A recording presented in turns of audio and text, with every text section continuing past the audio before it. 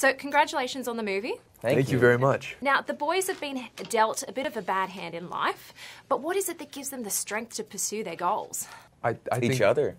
That's what I was going to say. I think they both find a lot of strength in each other, and they know that they can always rely on the other one. So if they're ever in doubt, the other one's always there to pick them up. Yeah, Zach doesn't work without Dave, and Dave doesn't really work without Zach. And in what ways do the brothers help each other grow? I think how different they are as people really shows the other this different lifestyle, this different way of life. So, Dave sees everything from his perspective, and then Zach can come in and maybe say, here's some shared perspective that can maybe balance you out a little bit, and vice versa. Now, run the race is not only a sports term, but it's often used to describe one's life journey. So how does it apply in this movie?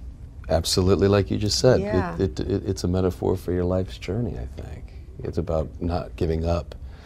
Yeah, and sometimes you don't have to run, but just keep going.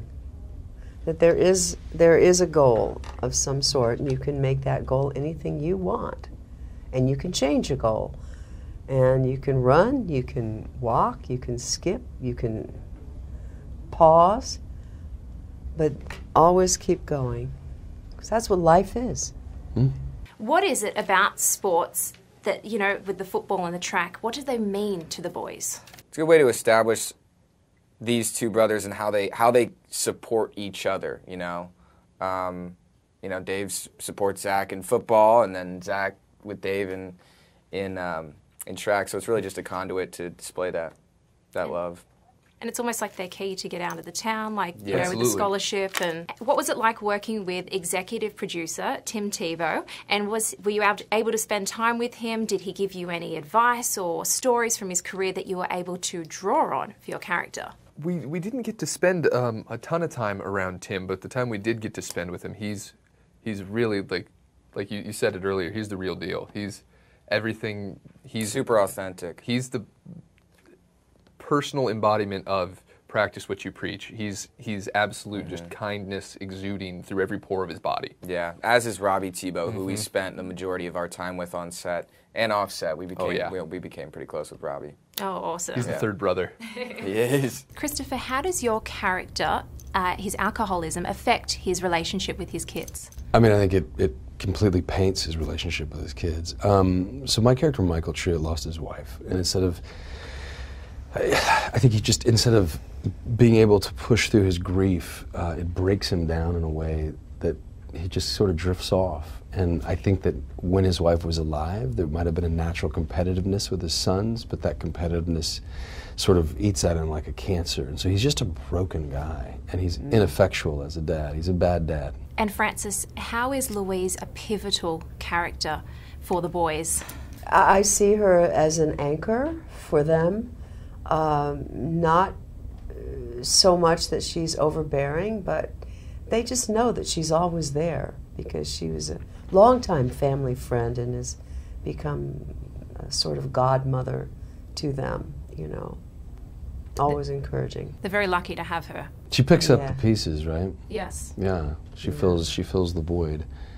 I think it's important too in this film it's a sweet reminder of in life, you need people who encourage you, and you need people who pour into you, and you need people who are just, full of love and light that can share that sort of selflessly, and that's what I love your character for, and how well you played it, because it really is. It's like, even for me, she's like, no, your daddy will come around. You just got to give him another chance, and it's just such a sweet reminder to be that person, And because this movie is about sports and high school, in high school, what sports or activities did you enjoy? I played basketball and baseball in high school. I stopped football right before there, but basketball's always been my main sport.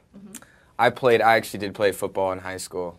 I played it my entire life, so it was cool to revisit that during this film.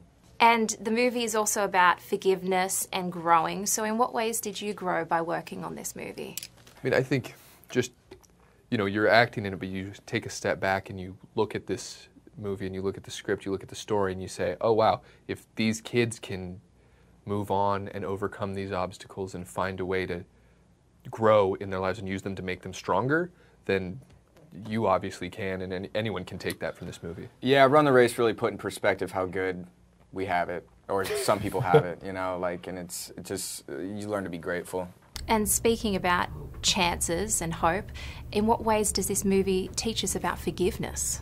That's the whole key to life, I think, is having faith that things can turn around, and to forgive and really let go of holding on to the pain of something that's disappointing. Yeah.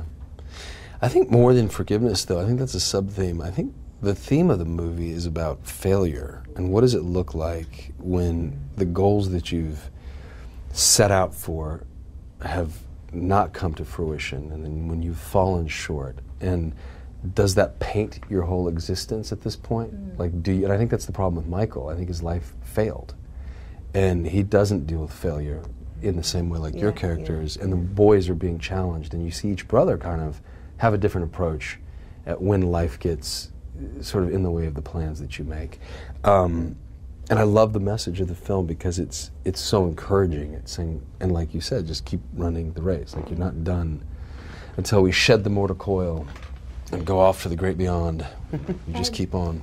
Finally, because the movie is about sports in high school, what sports or activities did you enjoy in your high school days? Junior high, softball, and high school was volleyball. Oh, nice. Second string, because I was short, but it was fun going on those trips. Were you a setter? Yeah, that's all I could Like, do. yeah. Only if we were way ahead would they send me in. Give you the, yeah. I grew up in Tahoe area, so I skied ever since I was 3 years old, and then tennis, basketball, and baseball. Yeah. And who do you think should see this movie, and what message do you hope they take away from it? Everyone. Everyone come see the movie.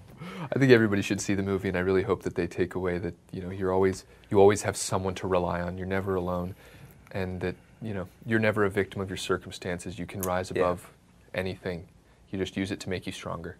Well, thank you so much for talking to Hey You Guys. It's been a pleasure. Thank you, Danielle. Thank you. Hey, you guys. Yeah. Thank you. Thank you for Bye. coming. Ladies and gentlemen, you're watching Hey You Guys! Hey You Guys, huh? Hey You Guys. Is that from the Goonies? It is indeed, yes. Nice. Hey